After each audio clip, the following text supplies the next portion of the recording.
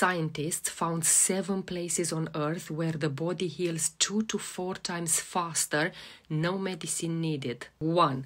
Old monasteries and enclosed courtyards. A neuroecologist once told me, the body recovers fastest where stimulus density sharply drops. Thick stone walls and enclosed architecture reduce noise levels by up to 80%. MRI studies show the brain enters a repair mode, inflammation decreases, and deep neural regeneration accelerates. 2. Real salt caves, not spas, not marketing. Micro-ionized salt lowers cortisol levels by about 22% and improves breathing.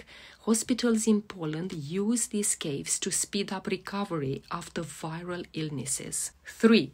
Bee houses, apitherapy. The vibration of thousands of wings creates a frequency of 110 to 140 hertz, the same rate used by physiotherapists to relax tissues.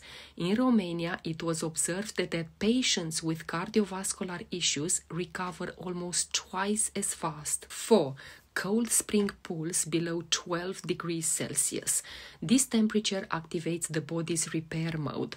Nitric oxide production increases, mitochondria activates, and immune cells redistribute. Japanese clinics use this method for autoimmune conditions, and inflammation finally begins to decrease. 5.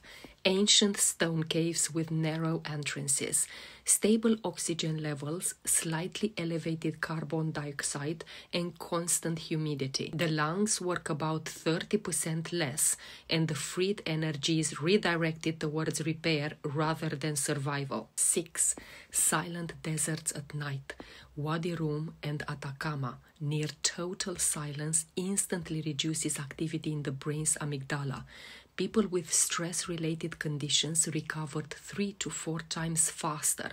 Silence is not emptiness, it's medicine. 7. Ancient moss-covered forests, phytoncides, forest ions, and natural humidity activates immune cells and lower blood pressure. In South Korea, such forests are used to shorten post-surgical recovery times by more than 1/3. If you're done living in constant stress and your body feels tired, inflamed, and overstimulated, comment 9 and I'll share how you can help your nervous system shift from survival into repair mode with the help of essential oils and simple intentional daily protocols.